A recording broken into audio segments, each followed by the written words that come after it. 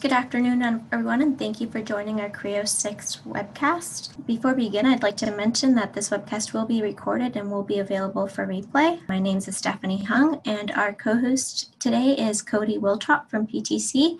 He'll be demoing Creo 6. First, I'd like to begin with a little bit of MRC's background. MRC was founded in 1999, initially as a support group handling renewals and reactivating customers. With great success and time, we were brought on as a full partner. We're currently PTC's Gold Channel Advantage partner. We work with companies all over North America and throughout many industries. As I mentioned, Cody will be presenting Creo 6 today, but more specifically, he'll be reviewing augmented reality, collaboration, simulation, and analysis, productivity enhancements, and lastly, additive manufacturing with topology capabilities. With that, I will pass the ball to Cody. Ken. Perfect. So nice to be here with everyone today. My name is Cody Wiltrout, and I'm a pre-sales engineer here with PTC. So I work with our Virtual Center of Excellence, and I focus on mostly our CAD and PLM tools, and I'm going to be going over some of what's new in Creo 6 today. So just to start off with some of the challenges we are trying to address with Creo 6, obviously with PTC, our big push is with this convergence between the physical and digital environments and having kind of this digital twin that is, going off of that physical object. And to go with that, we've been really looking at AR, simulation, additive manufacturing, and then of course, some of the base capabilities and productivity and usability improvements as we've made some, changes with Creo. So to start here, looking at the updates and added capabilities, we're going to start with augmented reality. For anyone who's not kind of aware with some of the augmented reality capabilities you've had with Creo in the past, in Creo 5 and I believe Creo 4, you had the ability to publish some models as AR experiences. And so it publishes the object out and you can then view it on the Creo View app. And that's free for people to download off of any of the major stores like Google Play, Apple, Microsoft Store. And so then you could display your models for a review or something in full 3D. You can scale it up, scale it down, so you might see what it looks like in physical space and things like that.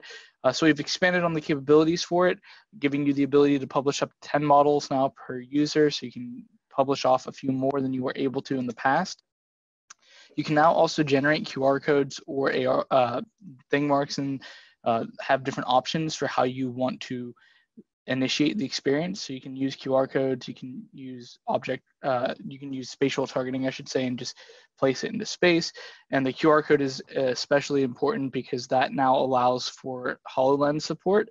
So if you wanted to view that object in 3D through the HoloLens and look at what it looks like in space, you can do that now as well.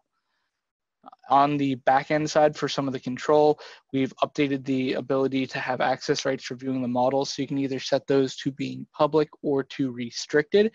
With that, with the public side, it allows anyone to view those that might want to. On the restricted side, it's more, you can have it set for a password or something so that only certain people can see it.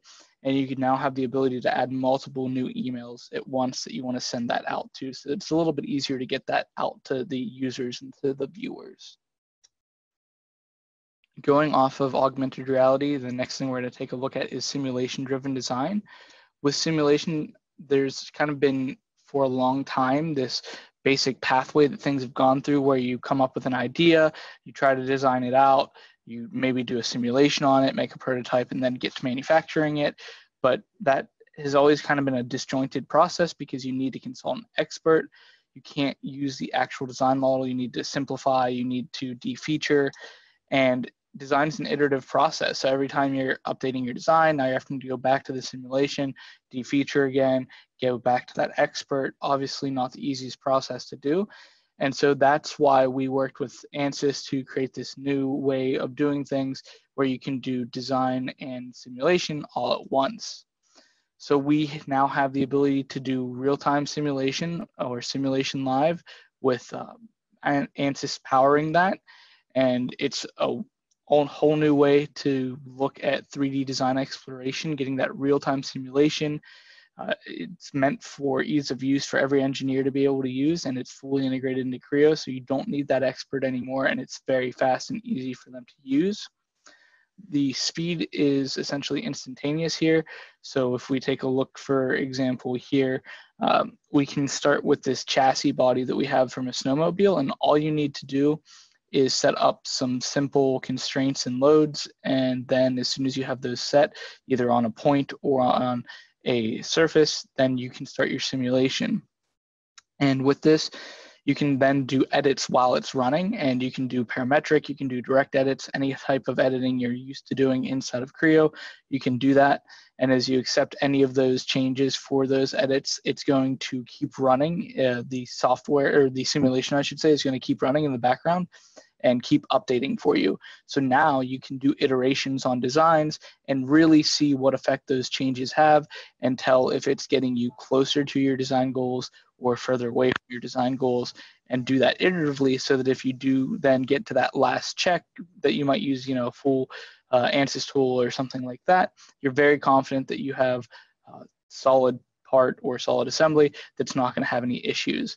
And currently it can do this for structural, thermal, and modal analysis. And as we're seeing here in the video, you can always apply as many kind of loads, as many types of constraints as you need to accurately describe what's going on. And as soon as you change any of that, just like with changing the features in the part or the model, it's going to update as soon as you do that and give you that feedback from there. Kind of going forward with this, in 6.0.1, it's going to allow you to leverage mechanism loads. So if you use mechanism design, it's going to allow you to take the loads from that and use that for your SimLive simulations. It's also going to allow you to promote part level boundary conditions to the top level assembly. So if you set up a simulation on a part, you can have all of those boundary conditions that you set go up to the assembly level if you want to run assembly in a simulation on the assembly as well. And it allows you to define simulation bodies in 6.0.1 as well. And then it will be backported to Creo 4 and 5.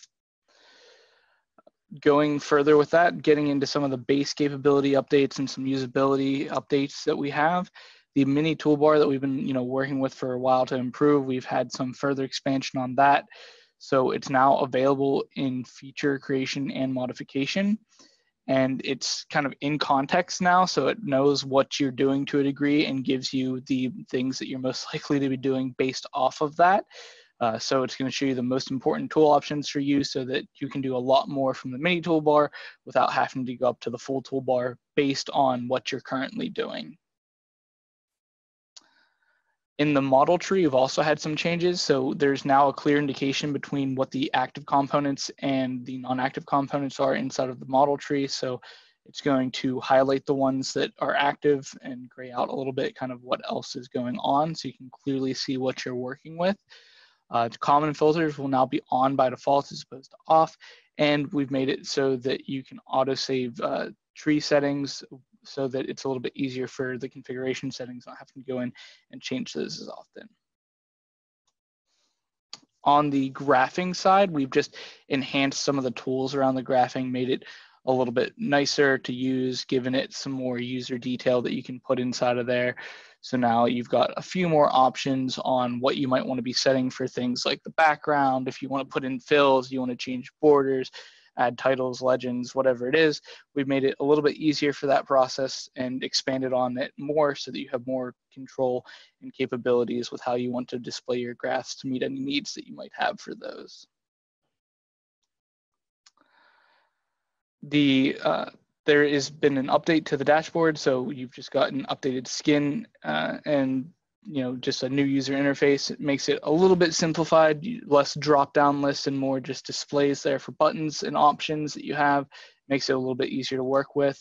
And there's now also on the right-hand side of the toolbar there, direct access to your help. So if there's something that you're interested in, like maybe creating a hole, for example, it's going to give you that option there where it's going to give you a little description of what that's doing, and then the option to read more if you need to go into more detail to figure out exactly what that tool is for.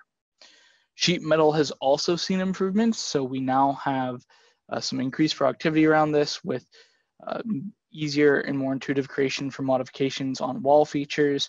We've also improved support for corner seam and corner relief with neighboring walls. So all of that's going to work together a little bit better now. And there's been a new dashboard for the merge and the wall command. So again, just some small user interface features that are going to make your life a little bit easier whenever you're going to be going through here and doing any sheet metal work, any normal daily work that you might be approaching here.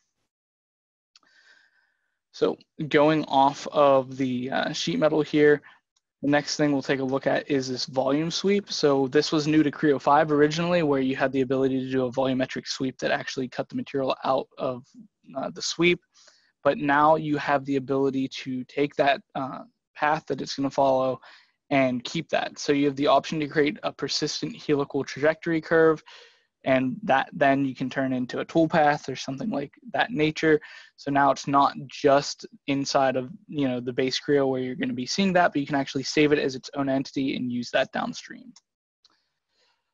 Into some of the point projections. Now with this, you have a new project option for datum point features, and you can project a datum point vertex or curve endpoint onto a planar surface, datum plane, and straight edge or line. So in the past you could do this, but took a few steps to be able to do it, had to set some things up to be able to really translate that down. Now it's pretty easy. You can just choose to project it down. And for drill tips, we've now updated it so that you can set a config option for what that common angle should be. So in the past, we've always had kind of set what it's supposed to be at. I think it's 118 we usually use. And now you can choose to set what the standard is going to be. Of course, you can still go in like you could in the past and change each one individually, but you can set up kind of what your own default will be for those. We've continued to expand on MBD's capabilities as well. So we've added some abilities to the notes that we've seen kind of already with some of the GTOLs and dimensioning, but you now have context-sensitive formats for in the ribbon for notes. You have semantic definition support for notes and enhanced flexibility working with the annotation features. So just more capabilities around doing notes, more text options, and being able to fully describe what's going on with your models. In general, there's now the ability to have an automatic notification for new maintenance releases. So because we're now subscription, we're updating very often with Creo. And due to that, sometimes it's easy to fall behind on what the latest release is. So you now have the option to get those notifications. Of course, you don't have to. You can choose to turn that off and you don't have to see it. But if it is something you'd be interested in, that is available to you. With our rendering capabilities, we now have the ability to set emissive appearances. So with emissive lighting, you can have light kind of emitted by any of the objects, and you can do that for a component or a surface. So just some added capability to make that look a little bit more realistic as you continue to go through and do your rendering. And something that we had in the past in Creo and kind of lost there for a little bit, but it's back now, is the ability to do movies essentially outputting from this. So using Render Studio, you can now output movies, and you do need a license of Render Studio to be able to utilize that, but you can now do these animations with the full rendered object as you would set it up in Render Studio. With drawings as a productivity improvement, we've now set it so that you can have the drawing name extracted from the part in the assembly file automatically so that you don't have to go through and do that by hand. So something that'll save you a little bit of time every time you do that. Continuing on with some of the base usability updates here, we now have the ability to configure background options for dimension displays. So with this, it's kind of just the ability to go in, change what that's going to look like. If there's a different color that you want to, display that on, or you think will be easier to see, you now have the option to do that. Lastly, here we're going to go into some additive manufacturing updates. Starting off with, we now have a new lattice type called the stochastic lattice support. And so this is a randomized beam structure that creates something almost akin to a foam. And it does allow you to create conformal lattices, and as it fills those in, then it can do things like dampen waves and sound. It can be used for medical applications for cell beds and things of that nature, but it allows you to just very quickly build out this stochastic lattice structure without a lot of individual effort on your side. Going off from the stochastic lattices, we actually have more lattice updates inside of Creo 6. So we now have new formula-driven cell types. So we have the gyroid, the primitive, and the diamond. And what's really nice with these are not only are they strong lattice structures and support structures, but they actually reduce the amount of support structure you need to build in when printing this.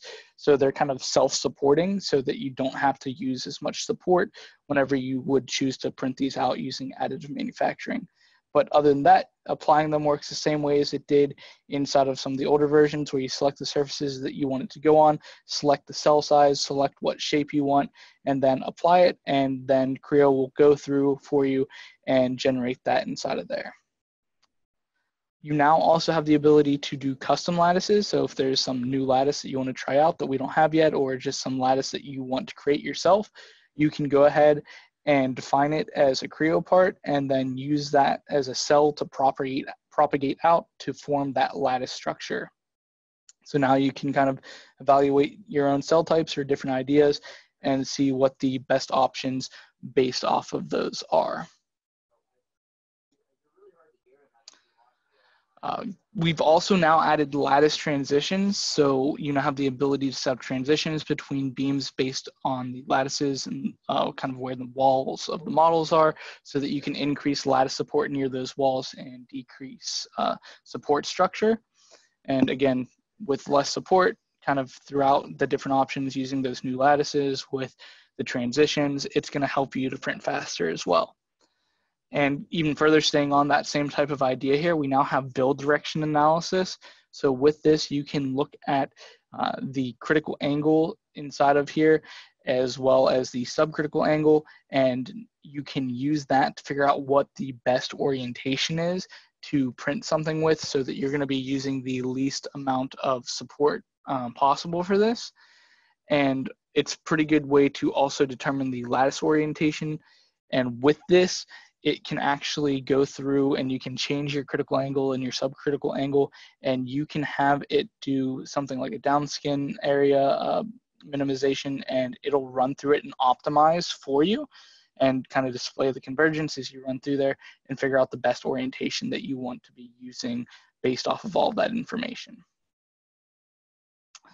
We now also have further extended support for 3MF, so just a good file format type for being able to work with other 3D printers and things, so that if you want to export that out and have material colors and beam lattices, for example, you can do that and send that to people for them to use. We've also added slicing support as an output. So now you can generate and visualize slicing inside of the build tray and then export the slices in the CLI format. And again, just another format that's going to give you kind of nicer prints as you export that out and put it into the printer, or share that off with people to be able to use. Going into topology, we have had some updates around topology optimization to go with the additive manufacturing and improve around that. So there's now support for assemblies and the ability to optimize a single component in the context of an assembly. So based off of where it's going to be inside of that assembly, where it needs to connect, what loads it might be getting from that assembly, it can now optimize for that individual part around those. There's also been some improvements around the results whenever you do run an optimization. So it can now animate the optimization study and gives you greater control in the results window with tools to edit the resulting facet mesh. So again, just a little bit more control and usability around that. There's also been improvements to the geometry reconstruction, so you can control the level of detail for that reconstruction, I should say, and how how many facets you want it to have. And once you do that, you can convert that into a freestyle object if you want to make changes to it and be able to work with it further from there. Lastly here, before we go ahead and jump into a demonstration in Creo 6, just to take a look at what it feels like. The release schedule for Creo now here, we have kind of an example of a release every year with the major releases every few years here. So Creo 7 and Creo 10 there, we can see, as well as the maintenance releases, and then when the reduced maintenance releases for each of those will be going. So I'll go ahead and jump over here to our demonstration now.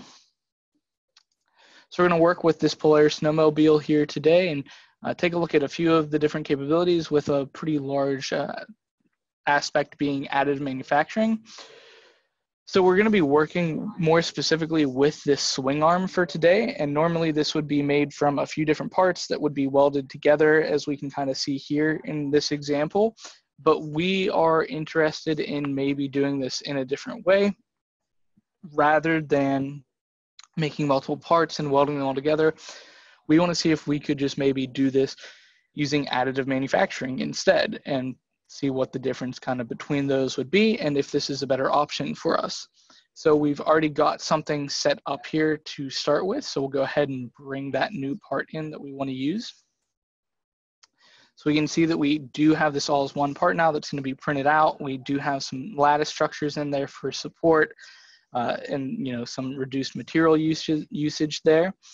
Looking at the lattices, we'll take a look at some of the new lattices that we have with Creo 6. So just like with some of the older versions of this, you always have the ability to go in and change the lattice after you've set it. So you can always come back in and say, you know what, I want to go over to maybe a formula driven, choose which one you're interested in. We'll start with the gyroid here, choose the size of the cell that we would like to pick for, and then what we want the wall thickness to be, and we can start building that inside of there. You do have the option here around what quality you want that to be for definition, as well as you have the ability to do a preview. So before you accept that, you can choose to preview this. So here we have our gyroid as the kind of first here of the three options to look at. And then if we're not happy with that, we can always choose to go back up and switch over to a different cell type. So in our case here, we'll go ahead and switch over and maybe try out the primitive, and then finish off with the diamond here.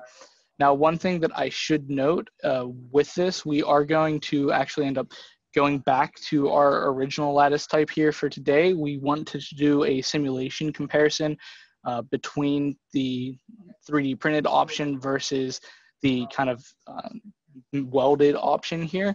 And with the formula-driven options for the lattice structures, Simulate cannot run for those structures because they're pretty math-intensive and heavy kind of for doing that currently. So currently that's not a capability. So we'll go ahead and switch back to one of the other lattice structures for now to do a comparison between the two options here. Now that we do have kind of an idea of what we want, though, we have this lattice structure set up. Maybe I want to share this out with someone. I could always bring this in and choose to use export an AR experience from here.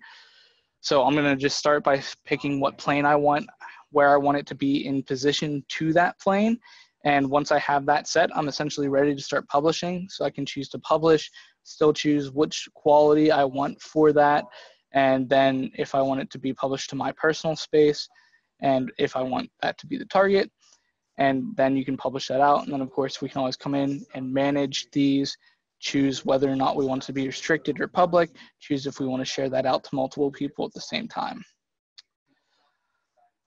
Going off from now kind of sharing this off, being able to do design reviews with it and let other people view what that is, the next thing from here that we're going to go ahead and take a look at is, as I said earlier, some of that simulation capability. So we wanted to compare whether this is a better option doing 3D printing or additive manufacturing as opposed to the traditional way for this.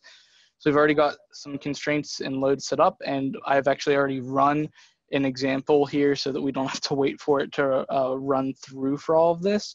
But of course, just like with any other simulation, set as many loads, as many constraints, as many as whatever you need to be realistic. And so we have this set up for both the additive manufacturing version as well as the original version.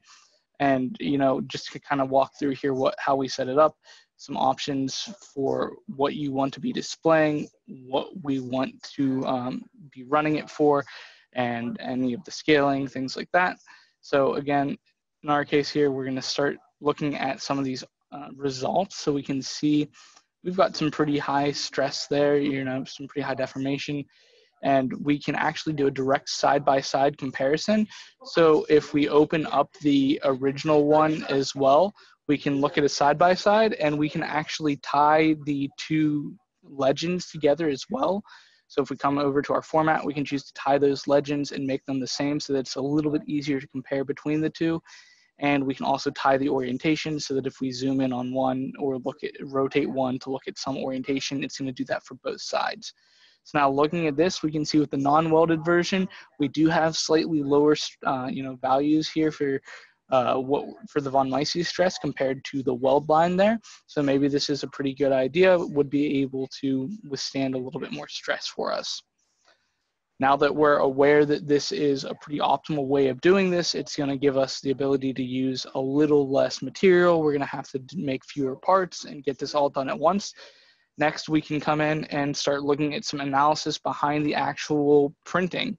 So as I talked a little bit about during the PowerPoint earlier here, we have the ability to look at the build direction, and it's going to take a look and show us all of the critical angles and the subcritical angles. And you have the ability to rotate this around and look at how that changes as you reorient it. And you can always change your critical angle or your subcritical angle based off of the printer that you're going to be using. So now we're going to look at optimize around this for the downskin area. And as we compute this, it's going to go through and give us a convergence graph as it starts to work out what that optimal kind of placement is for here. So we'll go ahead and let it run through here for a few seconds. Now, once it is done, we can see that it's going to tell us the part was successfully optimized, and we can now have it placed to what that optimal kind of look would be. And in our case here, we're going to go ahead and save that so that we can use that whenever we go into the printer side. Now that we do have this here, we can see we've saved that as one of the orientations that we want for that build direction. And we can look at that coordinate system for it as well. Now that we've got the downskin area set up, we've got this optimal placement, we've compared it to the other version, we're ready to maybe send this down onto manufacturing. So I could say maybe I want to save a copy of this, and I could choose one of those newer options like the 3MF or that CSI, depending. And so I'll go ahead and set up a 3MF version here for now. And I could always choose to print directly from Creo as well. You still have the ability to directly connect into those printers and set up things inside of your trays and save your trays like before with these capabilities. And with the new lattice structures and the custom lattice structures as well. So in our case, we're going to put this in for our build direction that we got out from our optimization here and generate our support. And you can always edit your support structure and choose any changes that you want to make. You might want to make to that, especially for the metal printing with having a little bit more advanced options there. So we're going to change our critical angle to 30 as we had done for the optimization, and then we can generate our support structure.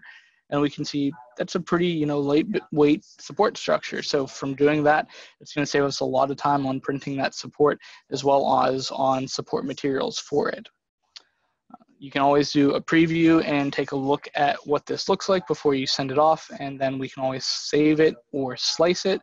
So if we want to create this CLI here, we can run through and it's going to go layer by layer through what this build process is going to look like.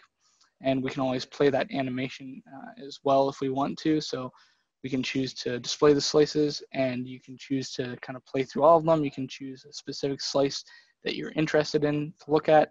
And then, of course, you can send this out and use it for your prints with whatever you're doing with them. So just some added capabilities throughout for additive manufacturing, for being able to do a few more options for outputs, more options for your lattices, as well as more options around just different types of analysis and being able to look at that. And if we go ahead and save this off now, we can take a look at that 3MF file that we saved earlier. If you actually click on this in Windows 10, it actually gives you a viewable of that, so you can kind of see what those look like inside of here and directly just get some ideas from that. But that's kind of the idea with Creo 6 in general, is to make it a little bit more user-friendly, a little bit faster, give you more capabilities and a lot more options when it comes to some of the more advanced and up-and-coming extensions inside of here, including additive manufacturing, topology optimization, simulation, and augmented reality. So that's kind of the high-level overview I have for you all today for what's new. I hope you all enjoyed that, and I'll go ahead and pass it back off if there's anything you wanted to close off with. Great. Thank you so much, Cody, for the presentation. Creo 6 really does increase your productivity and has a lot of cool new features. This time, I'd like to thank everyone for joining, and Cody, thank you so much.